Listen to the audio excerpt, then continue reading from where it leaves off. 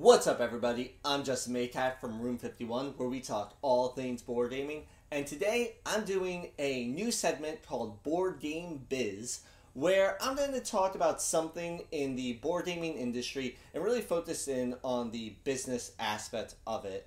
And this is kind of coming from me being a business student in college, and after finishing my Bachelor's of Business Administration, I'm still fairly passionate about looking at different business aspects. Today, I'm focusing on one of my favorite companies in board gaming, which is Stonemaier Games, and I want to hone in on one of the things I think has made them extremely successful, which is their brand management. Brand management is just how you're managing your brand.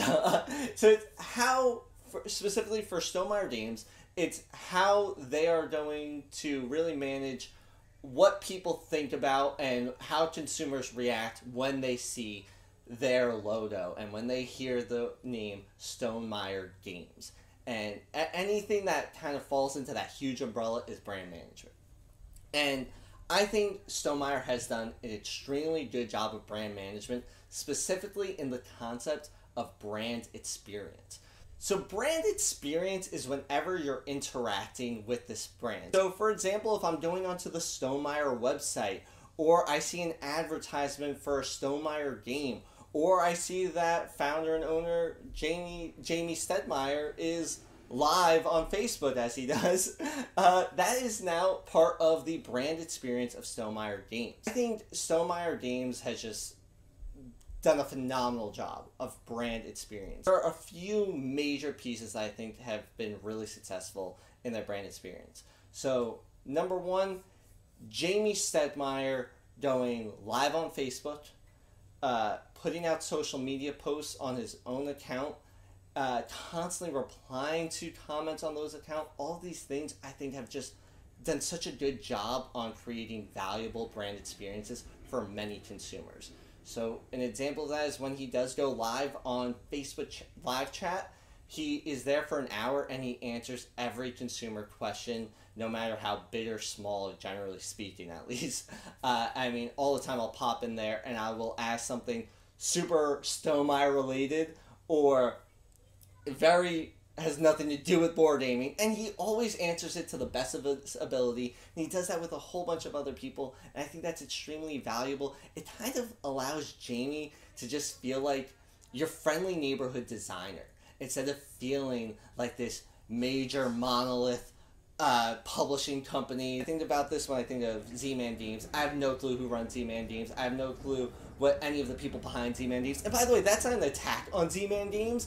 It's just, to me now, Z-Man Games feels like this big organization that I know nothing about on the interior.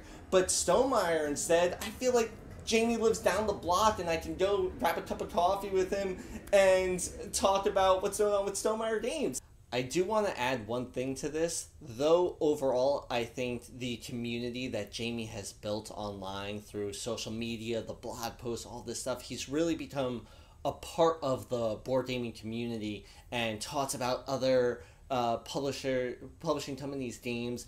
You know, he talks about his competitors essentially, and I think that overall it has had a very positive effect of him doing this. The negative side of this is now the Stonemaier brand is heavily tied to Jamie Stonemaier. So while Z-Man Games and other publishing companies may have designers and people in the background that, you know, if they do slip up and make a human error, a human mistake online or anything along those lines, Z-Man Games and these other publishing companies can now try to distance the brand from that person and try to show like, hey, that's not what we're about. Stonemaier Games would have a very particular problem on their hands, and every time Jamie does do any type of mistake that's happened in the past where he's done some lashback over decisions made, possibly ways things were said, these types of things causes a bit of a fragility to the Stonemaier brand. Now it's so dependent on Jamie kind of keeping sharp and kind of, you know, trying to make sure that he does stay very conscious of how he's speaking, because at the end of the day, the business he's running is so heavily tied to him that if his public image now looks really bad, it's going to be very hard for Stonemaier games not to look really bad. Another thing about Stonemeier's brand experience is the success of their previous games. Okay? So, yes, a successful game kind of comes down to product management, which is a bit different from brand management, but the previous success of their games can start to bleed into brand management. Stonemaier Games has 3 games in the top 100 on BGG. Now, as a consumer, especially if I'm not as familiar with Stonemaier Games, and I go and look up Stonemaier Games, I land on their BGG page, and I see 3 of their games is in the top 100, I now know that's a successful company that has created successful games in the past. And that does add some value.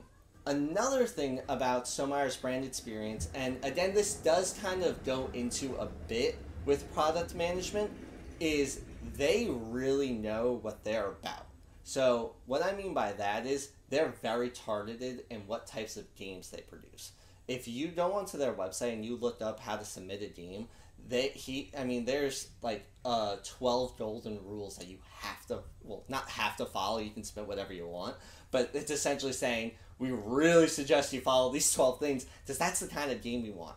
And to summarize it a bit, they want about a mid-weight Euro game that takes about 1 to 2 hours and sits more than 4 people, right? So that's why a lot of their games will play at 5 or 6. And all of their games are these mid-weight Euro games that really are, Jamie has described it as, he doesn't want any side salads. He wants his games to be the main course for Stonemaier Games. And the reason why that whole product focus is so important is now you can really target your brand experience to that. So an example of that is the Stonemaier name. When coming up with the Stonemaier name, they wanted the name to sound kind of German. Well, lucky for them, Jamie's last name is German-rooted, so they took the Meyer from it, and Alan Stone, the other co-founder, just added Stone to the beginning, creating Stonemaier. And that does sound like a Eurogame company to me, and I'm sure for a lot of consumers it does as well. And being so focused on the type of market that you're going to try to appeal to allows you to create this very catered brand experience to allow, okay, we want people that we think would play mid-weight Euros, which is a lot of gamers in my opinion. And so how do we cater those experiences?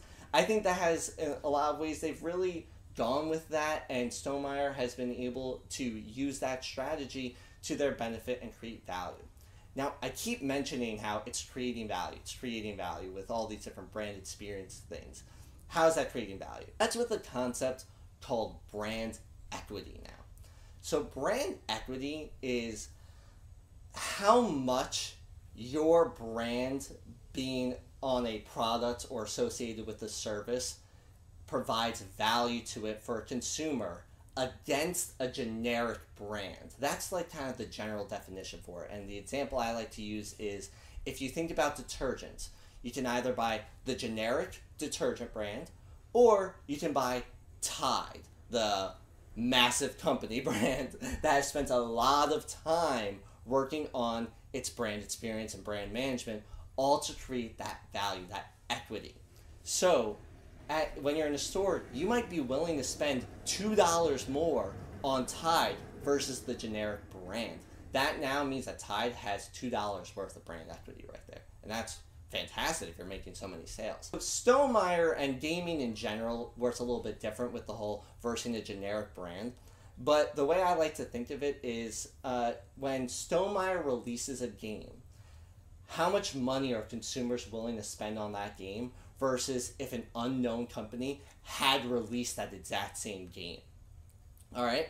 And the reason I bring up that scenario is because I'm thinking of the game they just released, Red Rising. The standard edition of the game, $40. Do I think that's a bad price? Not at all. But everybody in the comments were saying $40 is a steal. $40 is such a great price for this Stonemaier game. They couldn't believe that was $40. There's so many comments talking about this. But if some unknown company had released the same game for $40, you would not be seeing so many social media chains and comments talking about $40 for this game. There's no way we all got to get it. No, because it's an unknown company that hasn't built up its brand. It hasn't had enough brand experience yet to provide it with that equity. Actually, I think a lot of consumers for unknown companies might be a little hesitant to drop $40 on this game. Are you crazy? There's so many competitors out there that I'd rather drop $40 on. Why would I drop $40 on? But I'll wait for reviews. But no, you got Stonemaier doing so many pre-order sales now because they dropped the game at $40, which so many people are now thinking, oh, wow, that's such a great price.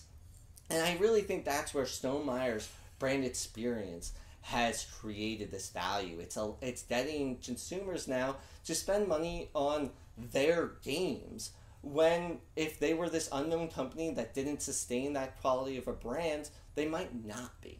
I do want to end this off with saying I don't think that Jamie Stonemaier and Stonemaier Games are sitting there at their desk going, ha ha ha, yes, now we will make them spend so much money. No, I don't think that's what's happening. I mean, obviously, they're running a business. Yes, they want sales, and yes, they want to make money. That's the ultimate goal of a business.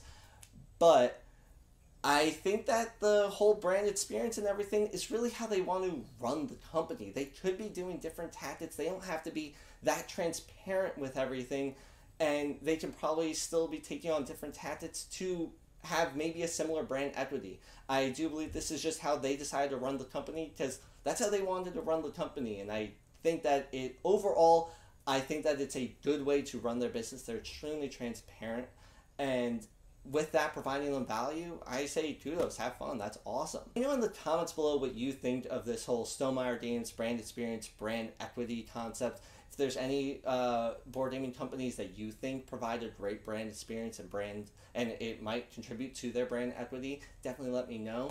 Alright, until next time, this has been Room 51.